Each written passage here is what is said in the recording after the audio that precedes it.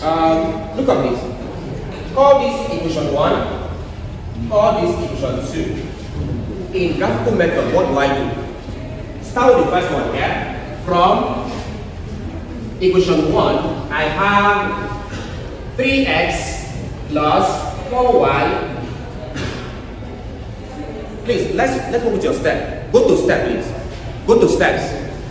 We said, what's the first step there? Change the word there, inside the word there, equal to. So look up, step 1, change this to what there, equal to what? 0. Sorry, equal to 18. I have equal to 18. That's the first step, please. Change inequality to what there, equal to. What's the next step there?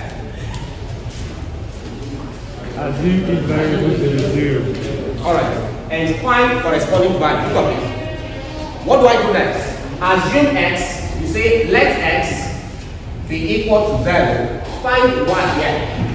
For this, I will have that 3 times x, 0, plus 4y is equal to 18.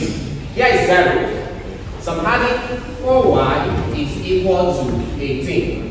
Where y is equal to 18 over 4. Please give me value now.